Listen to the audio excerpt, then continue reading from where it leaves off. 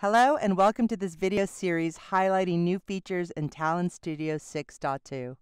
In this presentation, we'll illustrate how easy it is to use the new DynamoDB components on Spark to write and read data from a DynamoDB database. In this example, the data is a list of movie directors.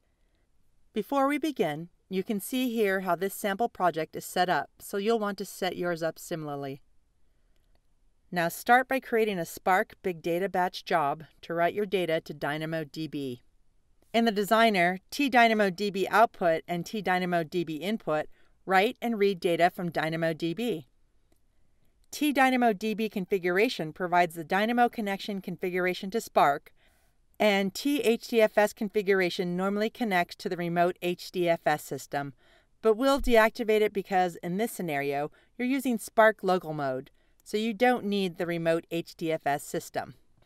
Double-click T DynamoDB configuration to open it in Component View, and configure it so Spark can connect to DynamoDB. Back in the designer, in tfixflow input, enter your movie director data, their names, and the ID numbers assigned to them.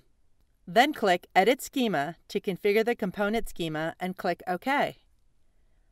Link tfixflow input to T DynamoDB output with a main row. And in the component view for T DynamoDB output, select T DynamoDB configuration to use the configuration you just set up. Then click Edit Schema to verify T DynamoDB output retrieve the schema from tfixflow input. It'll be used as the schema for the DynamoDB table. In the table name field, enter the name of the table where the sample data should be written. This table must have been created within DynamoDB itself. Next, configure T DynamoDB input to read the data from the director table. This means selecting the T DynamoDB configuration component for the connection and defining the schema according to the data schema of the director table. Now link it to tlog row with a main row. In tlog row, select Table Mode to print the output of T DynamoDB input in a table, and enter Director in the Table Name field. Then link the two jobs using on_subjob OK.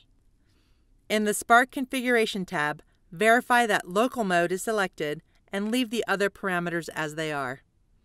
Now run the job. Here in the console, you can read the data that's been written to DynamoDB. Now create a Spark Big Data streaming job to join the director data with some movie data on the fly. Configure T DynamoDB configuration and deactivate THDFS configuration.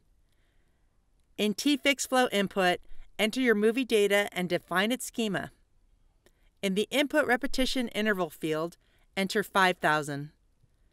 This way, tfixflow input will send the same data every 5 seconds to fake a data stream.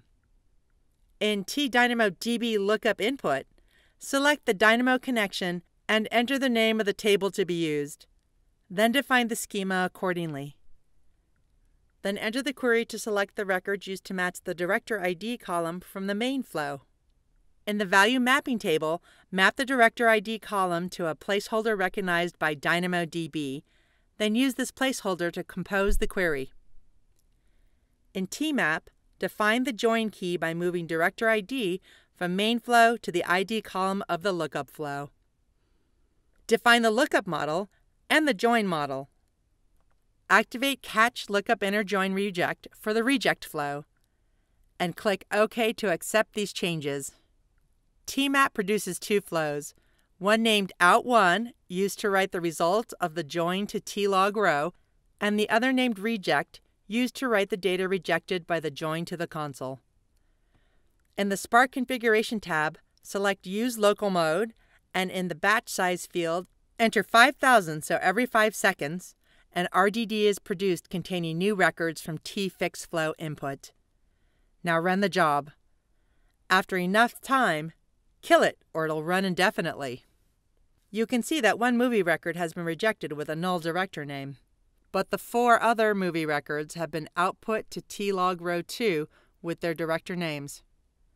Both of the tables are the result of the join operation performed on a Spark batch.